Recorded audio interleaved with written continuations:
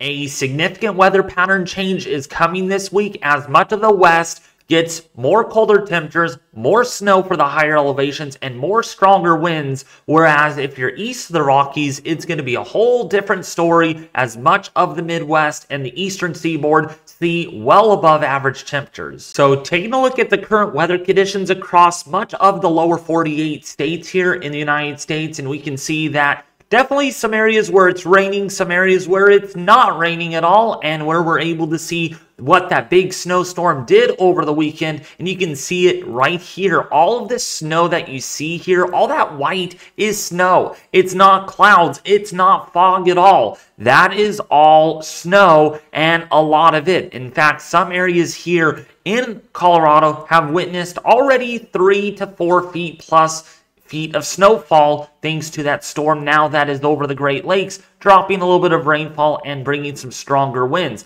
But in the wake of that, it's going to warm right back up, so much of the snowfall is going to eventually be melting over the next week as we get southerly winds returning over much of the United States here east of the Rockies, and we get more lower pressure and troughing all the way across the west, bringing much colder temperatures and more chances of rain and unsettled weather. So now, putting this into motion here over the United States on the European model for the next couple of weeks here, and you can see that areas where it's raining, that's the green on your screen that you're seeing. So you can see rain is falling across much of the eastern U.S., over the southeast as well, and portions of the Great Lakes, like we just mentioned on the satellite imagery, part of that upper level low that is moving across the region. But guess what?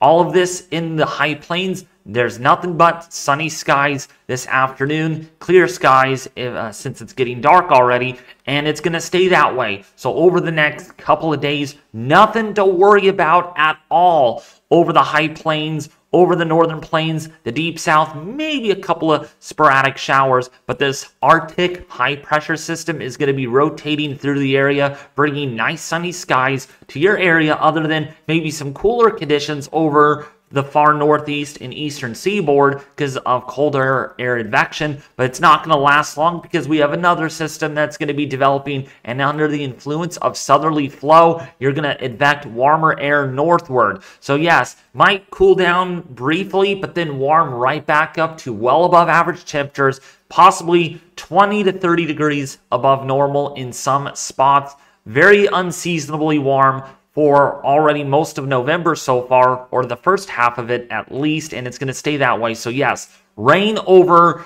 Minnesota, Iowa, and Missouri, also in the deep south here. This is for Wednesday this week, so in about 3 or so days, you're looking at a chance of rain, and then that moves all the way across much of the eastern United States into the eastern seaboard by Thursday and Friday, while California, the Pacific Northwest, we'll get more chances of snow for the higher elevations, rainfall for the lower elevations, and of course, much colder temperatures are coming. We have had temperatures near average, which by the way is about 70 degrees this time of the year. That's average. But guess what? We're going to have some mid to upper 50s, maybe even some low 50s in some of the valley spots by Friday and Saturday. So yes, much colder air is coming in. You could see some record low temperatures in some isolated spots because of this colder air mass coming in across the west. Now you're probably wondering, why has it been so warm?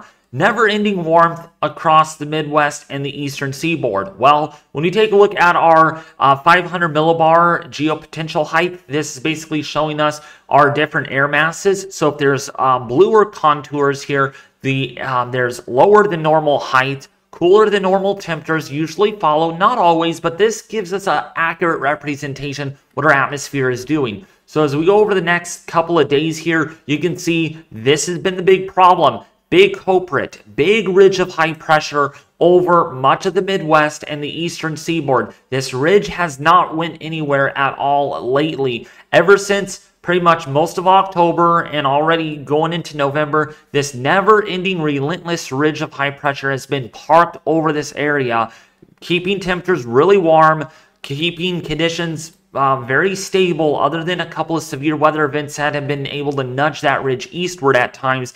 But in the long term, we've had a lot of ridging over here across much of east of the Rockies over the last few weeks, and that's going to continue, unfortunately. Big ridge over the northeast. That means temperatures are going to be above average, other than maybe a trough of low pressure that moves through that ridge. These short waves don't do a whole lot, because then after that, another ridge of high pressure is going to be building on it, and you can see this again, back again with the ridge all the way through next weekend. That's through November the 16th and the 17th, where, look at the west, going to get below average heights, below average temperatures, more unsettled weather, and that's what we like, right? And it's going to stay that way because look at the ridge is going to stay imparted over much of the eastern U.S., whereas the west could still get these lower pressures. So what does this mean as far as your temperature anomaly goes? Well, definitely not much change expected in the forecast. You can see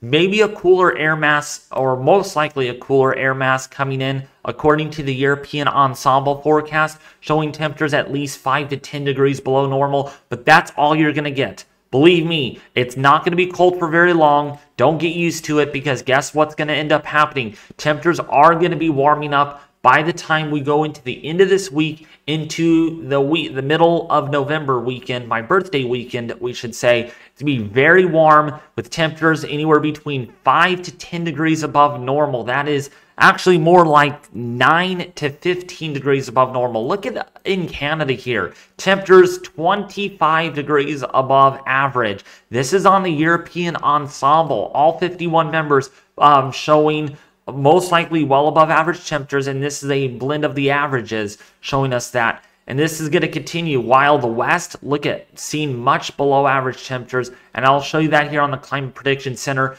Just does not cool off very much until at least maybe the 23rd or the 24th of November. But even so, temperatures will be near to slightly above average. So essentially, fall is not ready to come just yet, and it's going to be a late start to fall for a lot of you east of the Rockies, unfortunately, versus areas like us. We have already began fall, and it might even feel like winter before long by the end of this week, as we get temperatures in the 30s, the 40s, and even in the 50s during the day. Yeah, our average high here where I live is about 53 degrees in the middle of December, and here it could be about 53 to 58 degrees by the end of this coming week. So well below average temperatures are anticipated. So what does the Climate Prediction Center have to say all about this? Well, definitely on the very warm side. You can see through the 20th of November here, this is the 6 to 10 day temperature outlook.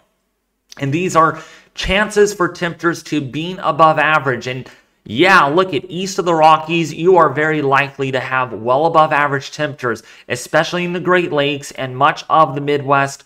Fall not ready to come yet, versus the western U.S. like California, Nevada, Arizona, the Four Corners, and the Pacific Northwest going to feel much cooler, all thanks to more unsettled weather. These lower pressures, these troughs moving on through, going to bring in much cooler air out of Alaska. And so it's going to feel much cooler. Even Alaska, looking at a slight chance for temperatures to be below average. And this continues all the way through the 24th of November. Unbelievable. I mean, still above average here. I mean, it's been a while since we have seen any blue demarcated over the northern plains, over the Great Lakes, over the Northeast. It's been quite some time.